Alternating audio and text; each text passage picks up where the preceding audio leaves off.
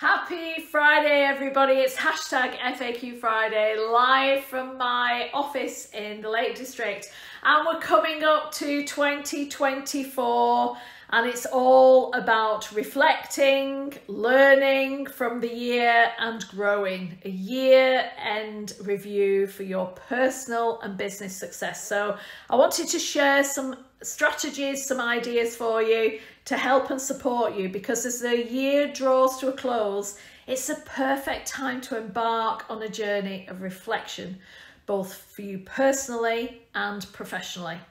So let's look at taking stock of the last 12 months and celebrating achievements and learning from the challenges, because they can help pave the way for a more successful and fulfilling year ahead. I wanted to help you to explore the importance of reviewing the year in both your personal and business aspects, simply because it's important for you and your business, and it's an invaluable learning and opportunity it will bring. So I would invite you to focus on the whole picture, your business and your personal life. Sometimes when our businesses or personal goals don't go to plan, we tend to forget what has gone well, or vice versa. We forget to have an all-rounded approach, which unfortunately, if we don't have a well-rounded approach, then we don't get the best foundations to plan for the future. So let's help you to get the best foundation to plan your strategy for the year ahead, and that's with the whole rounded approach, the fors and against, and the positives and the negatives. So let's review the business year. Looking at it with a strategic approach, look at your goal, achievement and strategy. As business leaders, we consistently assess our achievements as setting the goals, because it is vitally paramount. And did your business reach the milestone you envisaged at the beginning of the year 2023? Look at it, reflect on it, on the strategies that worked and those that didn't. Provide and help it provide crucial insights for the future planning. So what was the goals and the strategy, and can you analyse whether they were SMART, objective, specific, measurable, achievable, whether the achievable was challenging and realistic and time bound, and was each step project managed, and was it diarised? What did you learn from this, and what opportunities did they create? So when you've answered all those questions, these are really important to actually devise your foundations for the strategy ahead. And then look at the financial health and operational efficiency. Look at a thorough examination of your financial statements is great. However, you've got to know your numbers. So looking at your operational processes is essential, but knowing your numbers in the present tense, so not after the event, so not looking back when you're speaking to your accountant, but know it right now. What's your numbers like right now? Because that is the most crucial part of your business, where you can do something about it in the time you have got. So identify areas of financial growth, look at cost saving opportunities and operational bottlenecks, and streamlining your processes based on these findings can significantly contribute to business efficiency. This is so important, especially right now as people are talking about an economic crisis. So customer satisfaction and market position is important. You've got to create raving fans in your business and know what your position is in the market against your competition. So what do your customers think about your products, facilities and services? And look at your customer feedback, because it's a goldmine for improvement. Use this information to enhance customer satisfaction, refine your marketing strategies, making sure that you're online with exactly where your media channels are and any of your sales funnels for the awareness elements, and solidify your position in the market. It's really important. All these elements are really important. But look also and we have still a staffing crisis that's ongoing. Some businesses are doing really well out of it. Some people are struggling.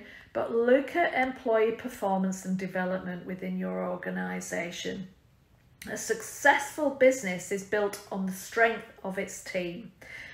You're only as good as your weakest link, and acknowledge and celebrate the achievements of all your employees. Identify areas for professional development or personal development within your team, and ensure a positive work environment, but a positive work culture that fosters growth and collaboration. It's so crucial. And all these elements, I keep saying but it really is. All these elements will help you make a great solid foundation for the year ahead. Review the personal year, nurturing well-being and growth. Are you doing that for yourself? Have you got your own oxygen mask on? And do you do it for your team and your business? Look at goal reflection and personal development. Take a moment to reflect on your personal goals and really think, what have you celebrated? What have you achieved? Celebrate your accomplishments, no matter how small they are, and understand the lessons from the goals that weren't met. What stopped you? If it's I haven't got time, that's rubbish. We've all got 24 hours in the day. Personal development is an ongoing journey, and learning from experiences shapes our future success. Any business leader will tell you the same thing. Health and work-life balance. Your health is your wealth. So work-life balance is key. Evaluate your physical and mental well-being on an ongoing basis.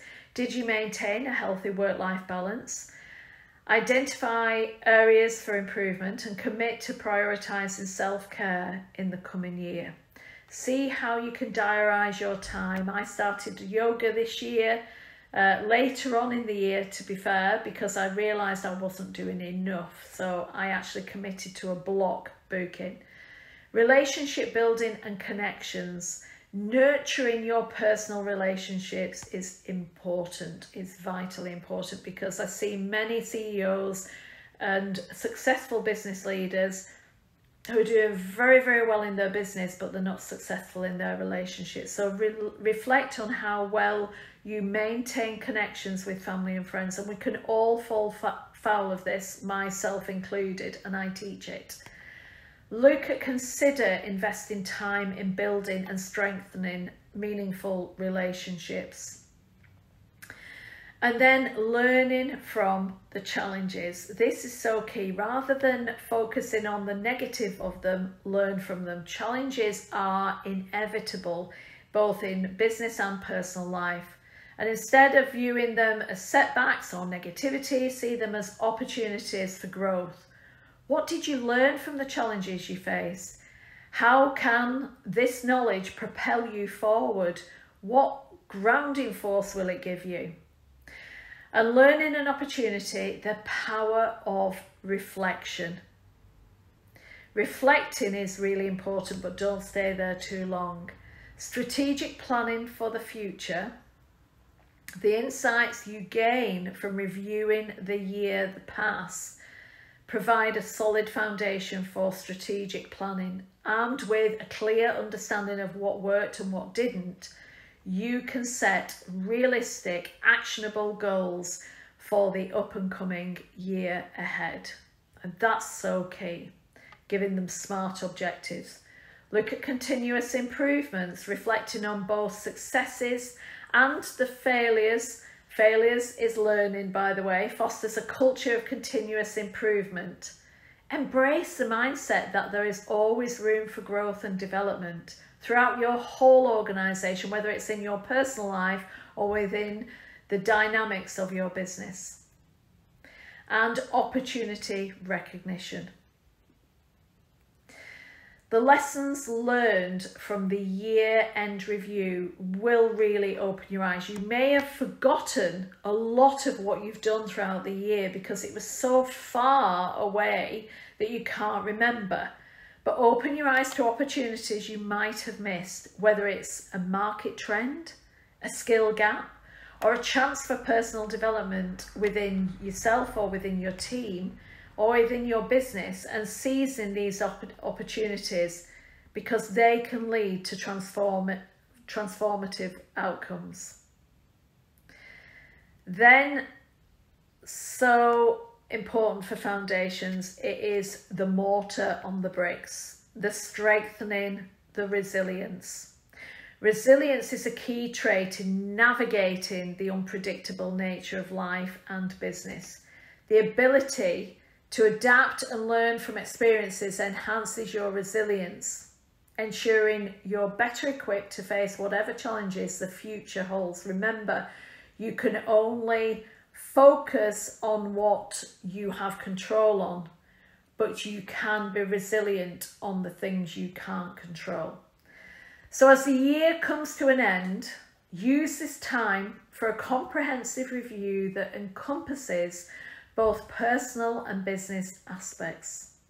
Embrace the learning opportunities, celebrate all your wins and your successes, and step into the new year with a clear vision, resilience, and a commitment to continuous improvement in you and your business and your team and your business.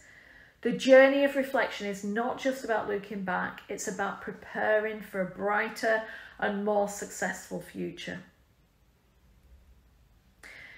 So I hope that's helped and supported you. As always, we're here, Alison at AJ Lakes, to help and support you to make that transition and to help and support you to build your solid foundations in your business, but to challenge you to really grasp some incredible outcomes, some incredible results that you're probably not thinking about at the moment. We could mind map it through and we could really pull everything out and look at it from a helicopter view, because that's so important. So many business owners and managers are operators right now and not seeing the business for what it really is and what difference you can be really making. And it's so important that you, as 2024 is coming to the forefront very, very soon, only a couple of days left now, it's really important that you look and you get help and support to be able to make 2024 your best year. So get in touch now, whether it's for a quick introductory call, Alison at ajlakes.com or ajlakes.com. Have a look on the website. Got an introductory call, 20 minutes, free of charge, no obligation, or the mentoring program, where it's a group peer-to-peer experience or one-to-one with me. But let me help you, because we've got a training academy which has an amazing workshop, Smashing Your Goals workshop for the year ahead, which keeps you accountable and keeps you planning in the right way by looking at what you've done in the past and what you've missed, to what opportunities that it's created and what learnings that we can pull from that. So I hope that's helped and supported you. As always, we're here to help and support. It'd be great if you can like, follow, share and subscribe to hear more top tips and more help and support from AJ Lakes, because we're here to make sure that 2024 is making a massive positive difference for you, your team and your business. May I wish you all the very best. Happy New Year and take care. Thank you for joining me, and thank you for joining me throughout 2023, and thank you for supporting AJ Lakes. Have a great Friday, happy Friday and happy weekend. Take care. Bye bye.